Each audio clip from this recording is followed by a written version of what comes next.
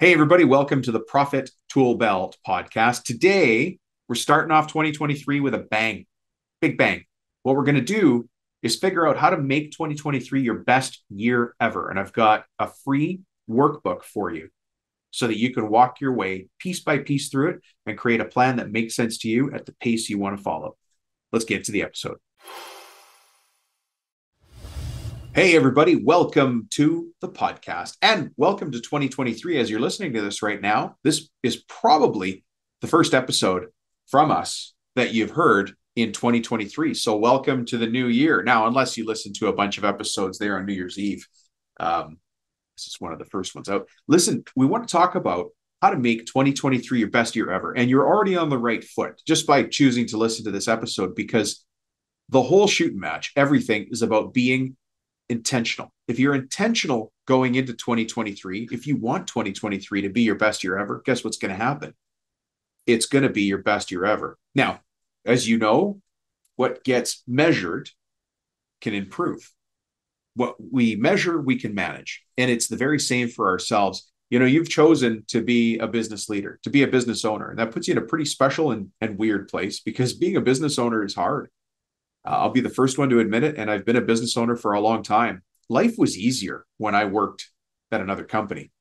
I remember there were days I was done my job by 10:30 when I was trying to bug some of my buddies at work. Hey, do you want to take an early lunch? And, trying to make excuses for going for another coffee. Well, that all went out the door when I decided that I wanted to be a business owner, an entrepreneur, somebody that made something out of my business and created something out of nothing. And now I'll get to work, in the morning. Let's say, well, I like to get to the gym in the morning. I know a lot of you like to do that as well. So I'm up by 5 to do that, at the gym by 6, in the office by just before 8. And then I work straight through till 5 or 6 at night. And I don't really, I take breaks, but we call those breaks fluid rebalancing. They're under 3 minutes. Leave that to your imagination. It's a family show. So I don't really take breaks. And it's probably the very same for you. But I love what I do, and I'm sure you do too. So let's get focused on making this year the best year ever, because being at work all day is not what this thing's about, right? Think about your tombstone for a moment. Yeah, think about your headstone or your plaque. What's it going to say? What a great guy. He worked late. That's not what I want mine to say. I want mine to really be a meaningful tombstone. I want to earn the pain that people feel when I leave this world. And you guys have heard me say this before. My big goal, the reason I'm doing all of this, is so that the church is packed at my funeral. That would make me the happiest guy in the world. I want to leave a positive impact on the whole world. And I want to have left enough impact that people say, he was a good guy. I'm glad he was here. Maybe you're the same, and maybe you're not. But whatever level of being in there that you are, if you want to make 2023 your best year ever, I have a system for you. I have a process. I went and I made something for you. It's a download. It's a workbook. It's a pretty simple workbook, but it's just somewhere you can take notes. So you don't have to do it from scratch, right? So at least you've got some starting points, some easy visuals. And my goal in doing this is so that you have something to work from when you go to the coffee shop. You put the headphones in, you face the wall, and you just get to work. And that's what this is all about, getting to work and doing the smart work, working from the neck up, as every business owner should. And that's where I want you to be, to get this 2023 year off to the right, on the right foot for you. So let me tell you what we're going to do. As I said, we've got a workbook. You'll be able to download that workbook at any point during this episode. All you have to do is shoot me a text message. I'll tell you now, go to 604-837-8361. Just leave me a text message. Just say, best year ever. And then I'll know to send this off to you. Best year ever. Just shoot me a text message there, okay? And I'll send this off to you right away. But let's talk about breaking this into categories, because this is what I want you to do. Now, whether you wait for the download or not, these are the categories I want you to think about as you think about making this the best year ever. So think about these on a piece of paper, and think about these with a couple of questions around them that make it easy for you to answer, and walk through the process to come up with your own answer in your own way. Now, you might think you're the only one with the problem that you're currently facing in your business. You might say, I need more sales. You might be saying, we need bigger sales. You might be saying, I've got a profitability problem. You might be saying we've got a people problem. You might be saying you've got a mindset problem. Just earlier today, I was on the phone, a Zoom call, I guess you would say, with a couple of clients. Very strong family business, wonderful people, really nice people, very honest, very open-hearted people. And I think both of them were saying to me in their own way, like they were being very specific, but they both said it different ways, that they understood who their perfect client was, but they didn't feel that they could talk to those people, to that high-end client who was willing to pay premium rates for premium work, because they didn't see themselves on the same level playing field as that kind of person. Maybe that's what you're working on. Maybe that's what you need to do in 2023. If that's the case, I think you're going to like some of these headings, because I'm going to challenge you to look through a pane of glass, an old-fashioned window. Let's say it's broken into, let's see, 1, 2, 3, 4, 5. There's 6 panes of glass. 6 panes of glass. You're going to look through that window and those 6 panes of glass, and here's what each pane of glass is named. The first pane that I want you to look at, the first pane of glass, not pain like physical pain. The first pane of glass is faith, whatever your faith might be. The next one is family. The next pane of glass is fitness, health. The next is business success. The next after that is financial success. Those are the panes of glass I want you to look through. Now I realize that's 1, 2, 3, 4, 5. That's only 5 panes of glass. So think of a 5-pane window. But isn't it interesting that the first 3 items I talked about had nothing to do with what you think I do? You think, well, Dom's a business coach. He shows people how to make more money. He shows them how to find their hidden profit leaks. He shows them how to be more profitable, how to put simple systems in place, blah, blah, blah, right? And yet here I am starting 2023 on your behalf saying, first of all, let's ground ourselves in what's really important. Let's ground ourselves in 3 things that we have to remember when we measure ourselves against a successful year or a successful life.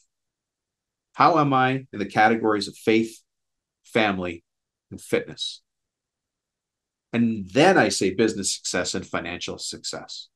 And you are free to add other headings here yourself. You might say personal improvement. You might say education. Maybe family isn't a big enough category for you because you need to break that out into you've decided to coach your kids' ball team this year. All right. Or you're going to be a mentor to somebody else. Or you're taking a leadership position in an industry association. That might go under business success, where you've got a second heading. Whatever that is, you've got room to do this. And you'll see in the workbook, there's room for you to take this model and make it your own. This is not a cookie cutter approach, but there's still enough structure there that you know where to go. We can start with faith, family, fitness. We can move on to business success and financial success. For those of you who've just tuned into this podcast and have never heard my show before, thank you and welcome. But it's not always just about the money. People think it's about the money. People think you hire a business coach because you want more money. Some people think you only get a business coach when you're in trouble. Completely the opposite. You get a business coach when you're doing well and you want to do better. It's really too late to call me when you're already in trouble. You got to call me when you're doing well and you're like, how can I do better? We're doing well, but we're stuck. We're doing well, but we're not doing as well as I wanted. We just made $10,000 on that last job. The job was beautiful and perfect, but we should have made $22,000 on that job. We left 12 grand on the table. Dom, show us how to go get that back. That's why you call me. That's money, but it's also systems. It's confidence. It's mindset. It's new processes, new ways of looking at old problems, right? But people think that money is the only thing that you talk to me about, or the only thing that business planning is about. And it's not. It is not. And I want you to think about this story. Really, it's a situation that I had with a gentleman a long time ago, where we sat down to have our initial meeting, and he said, yeah, Dom, I want to make more money in this business. So, okay, great. I'm taking my notes. Tell me why you want to make more money. Well, be more profitable. Okay, that's a good answer. Be more profitable. Tell me why you want to be more profitable. And so I won't keep going through the whole thing, but after some digging, I found out that he needed more money for a very important reason. His mom was already in an old age home. She was in a care facility, an extended care facility. But because of the financial situation, and he was the only sibling, the only of the brothers and sisters that could contribute to taking care of mom, she was in a shared room. So it's called a quad. There's 4 people in the room, 4 ladies in the room. And one of the ladies in the room had, I'm sorry, I can't remember if it's Alzheimer's or dementia, but she would stay up all night yelling and walking around the room and screaming. And that meant his mom couldn't sleep. And all he wanted to do was make enough money out of his contracting business so he could afford to put her in a private suite. So yeah, he wanted to make more money. Sounds like every other cookie cutter answer out there. But why did he want to make more money? Right? Why? Maybe you've got a child that's extremely gifted in music or sports or something like that, and they've got an opportunity to go to a great college, and you have the opportunity to pay for it at the bank of mom and dad. That's your why. Taking care of your parents is your why. Taking care of your family is your why. Mission work, something you truly want to do for your community or your extended community. I don't know what your why is, but you're going to figure it out when you do this exercise. That's why this exercise is put together. Overall, this exercise is called diamond mapping. Diamond mapping. And that'll be explained further when you take the exercise. Again, if you've heard enough and you want to take this thing, just send me a text and just say business plan. Let me write that down as a keyword for myself. Business plan. No, sorry, best year ever. Dominic, best year. I went off my own system, guys. My own system says enter keyword here. I did not do that. Best year ever. I want you to text me that, 604-837-8361. Just say best year ever, and we'll shoot that off to you. So the categories are faith, family, fitness, business success, financial success. But more than that, I want you to understand that what this is a proven coaching model, and it's based on self-reflection. It's not me. It's not Dom. I don't have all the answers. Please, I know sometimes when I listen to my own episodes, it sounds like I have an answer for everything. I don't. I really don't. What I really work hard at is having good questions and listening. Now, there are situations I've encountered time and time and time again, and so I'm happy to jump in for that. But I do my best work, my most intelligent work, when I'm listening very carefully and asking the right questions for you to have the answer, because your answer is what's most important. Your answer is what is most important. And that's why this exercise is based on self-reflection. What I want for your business is, it's just irrelevant. I'm irrelevant. I'm just here to ask you questions. What's most relevant is you, is your why. Why do you want 2023 to be your best year ever? What happened in 2022 that made you feel like it wasn't already your best year ever? And of course, let me add, if it was your best year ever, let's keep that momentum going. If it wasn't, let's change the trajectory. Let's change the path you're on, right? I want you to be aware. I want you to be the kind of business owner who takes an approach called think, plan, do. Think, plan, do. And think, plan, do comes back to something you've heard me say this on the show before. Again, for those of you who've just joined us in listening to the podcast, I appreciate you joining us, but you haven't heard me say this before. But as a business owner, I get paid from the neck up. I get paid to think, I get paid to plan, and then I get paid to do. Right? As one of my clients said to me, this guy happens to be a contractor in the architectural millwork space, so very high-end finished woodwork. He goes, Dom, I finally realized my people are my tools. He started on the tools. He started as a guy who did not finish high school. And now he runs a multi-million-dollar architectural millwork firm. As a matter of fact, he and his partner have just finished their, I'm going to say, second purchase of another company. They're forming quite a little organization there, and I'm having fun watching it happen. A lot of fun. Guy didn't finish high school, and it doesn't matter. Nothing's going to stop him. And his partner. Smart, wise, nice guys. Right? My people are my tools. That's a change in mindset. It's a change in how you wake up in the morning. You see, you and I think differently. As a business owner, you think differently. And let me prove to you how I know you think differently, because I am going to relate to you something you are hoping I don't actually know. It's the moment you get up out of bed. All right. No, I don't actually have a camera posted anywhere, but I know what happens that's different between you and different between somebody who works for you. This is the difference. Your alarm goes off and you get out of bed in the morning, right? You throw off the sheets, you swing your feet over the side of the bed, and as your feet touch the ground, you're already thinking about the business. You're already asking yourself the kind of questions that an owner asks. And those questions, although I don't know the exact question, I know it starts with this. How can I do this different? How can I do this better? How can we get this done? You also ask questions that start with what if? What if we did this? What if I moved this and moved that and made this happen?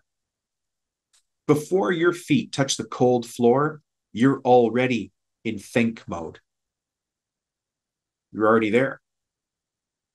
Now let's look forward to, or look over at our neighbor's house. Our neighbor happens to be an employee. What do they think as they swing their feet out of the bed and the alarm goes off? I got to get a coffee. What time is it? What day is it? What are we working on today? All right, I'll just try to make it to work on time. It's a totally different headspace. It's a completely different headspace, because the business owner, and I'm going to use a big word here, folks, the entrepreneur is a future-focused person. A future-focused person. If you're listening to this show, you're already somewhere on the scale of future-focused. If being future-focused was the color green, you're either very light green or very, very dark green. Does that make sense? Like there's this big scale. Very, very light green in color or very dark green in color. There's a scale. But somewhere in that peacock fan of color is where you lie as an entrepreneur. That's where you stand as an entrepreneur.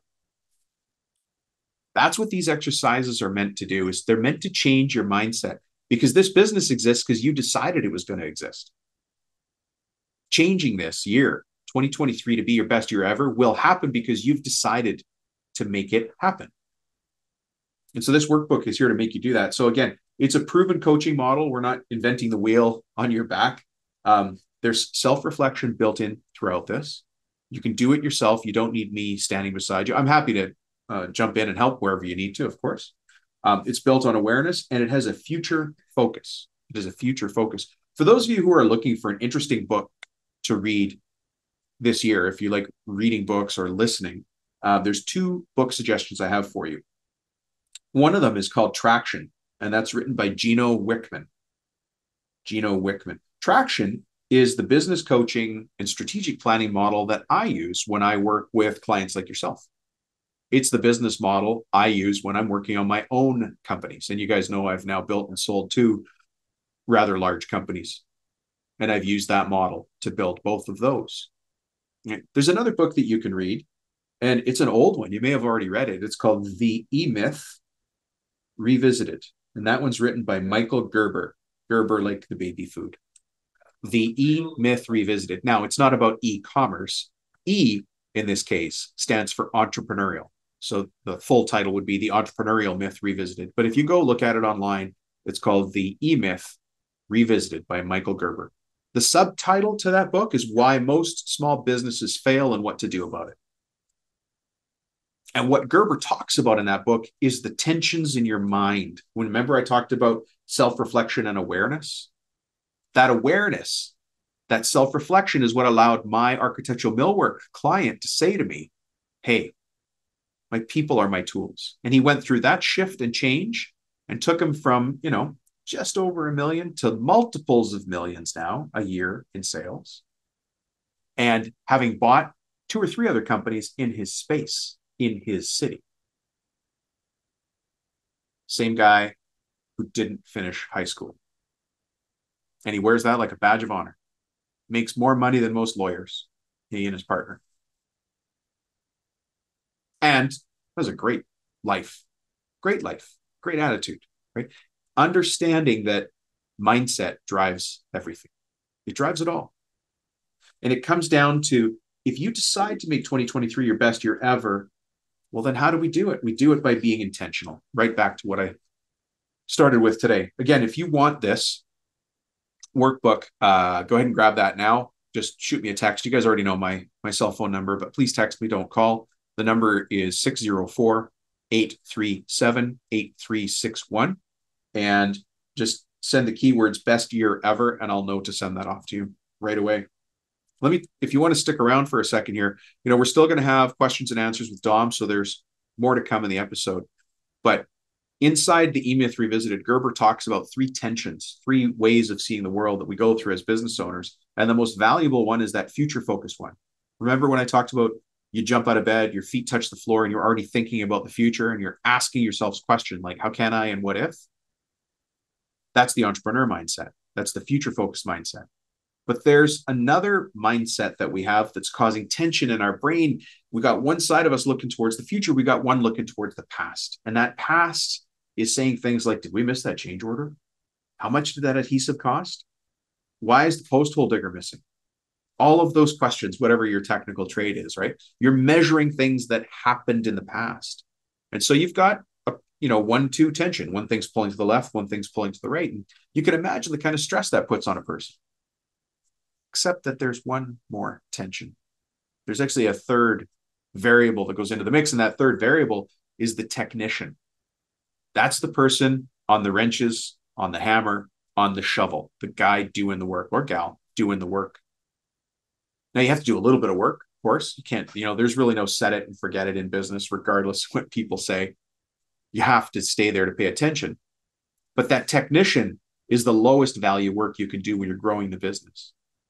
If you're a garage door installer, or you're making custom arbors, whatever it is, that is your technical trade and your technical skill. But you're listening to this show and doing these kinds of exercises because you want to be a future-focused entrepreneur and you want to drive the most value you can into your business. Let's wrap up from here. We've got another important segment in the show, and it's called Questions and Answers with Dom. Hey, by the way, if you want, you can submit a question to Q&A with Dom. Just go to speakpipe.com/ask Dom. Right. So it's a simple website. You just go to the website on your computer, www.speakpipe.com/ask Dom. You can leave a question there and I'll answer it. But right now, grab this workbook, print it off, go to the coffee shop, put your headphones in, face the wall. The world's not going to fall apart if you leave for half an hour. The world isn't going to fall apart if you leave for half an hour. So go do that. Right. Let me know how it goes. And listen, if you want me to buy you the coffee, take a picture of yourself working on this at the coffee shop, coffee in hand, and send that to me. And when you send me that picture, I then send you a $5 Amazon gift card. Because I don't know if you like Starbucks or any other, you go to whatever coffee shop you want, but I'll send you $5. Like, I am so committed to you having 2023 be your best year ever. I'm going to pay for the coffee for you to do the workbook. How's that? So you come out ahead. You can go home to your spouse, your wife, your husband tonight and say, honey, I started 2023 by making $5. And they're going to say, oh, I was kind of hoping for more. And then you'll go, it's Dom. He's always joking.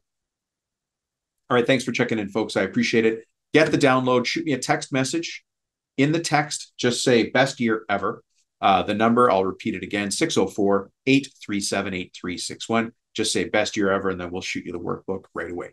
Thanks for checking in. We'll talk to you soon. And stay tuned. Next is Questions and Answers with Dom. Well. Thanks for checking in, folks. I appreciate it. I really do. I hope you got a lot of value from that. If you want to make 2023 your best year ever, take a step. It's a pretty simple step. Just send me a text message and get the download so you can start working on it. And even if it sits on the side of your desk, you're not able to get to it for a week or two, at least you've got the thing. But don't let the momentum slide. Get it from me now while you can still remember it. Just send me the keyword best year ever, and I'll know to send that off to you. All right. Thanks for checking in, folks. Remember to stay tuned. We've got Questions and Answers with Dom, and we'll see you on the other side of that.